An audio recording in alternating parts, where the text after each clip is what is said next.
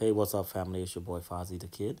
I put this routine together to help develop and engage the abdominal muscle, the abs, and also work on explosive form and speed as well and agility.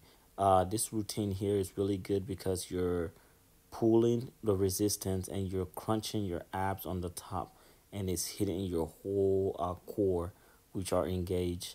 And you want to do 20 on one side and then 20 on the other. And we're doing 4 sets of this, by the way. So um, if you don't have a stool or bench like that or box like that, you can do it at home. Um, for the girls, you can put on some ankle weights and do it like on the edge of the couch and just get into that slant form like you're in your running form. And you want to slowly control it if you're using ankle weights and stuff, and just crunch and pause on it. And right after that, we're going to go to the reverse, right? So this is all core as well.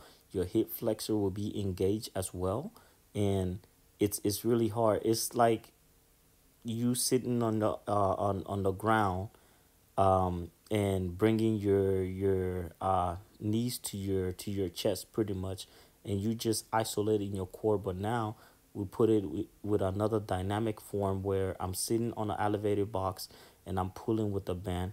And again, if you're at home, um, you can also use your ankle weights.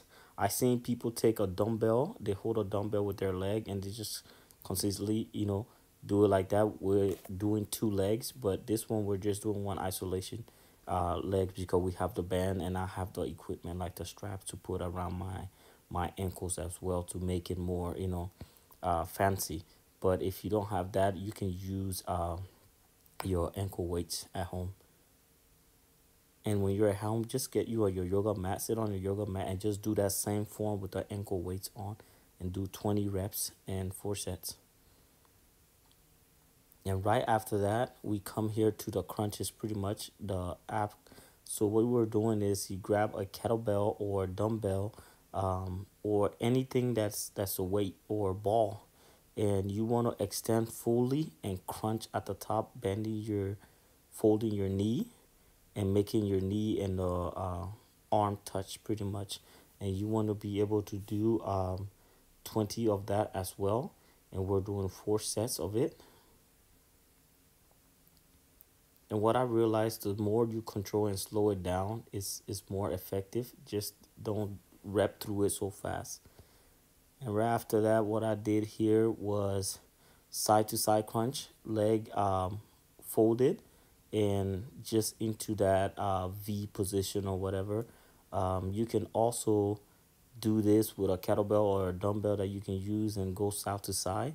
And then right after the side to side, we did 20. We're going to do the scissor in the air, which you can make even difficult if you have a ankle weight on your leg and doing the scissor, which is going to engage more. But if you like this content, go ahead and subscribe to the channel and stay tuned. And for my guys that are with me, stay tuned.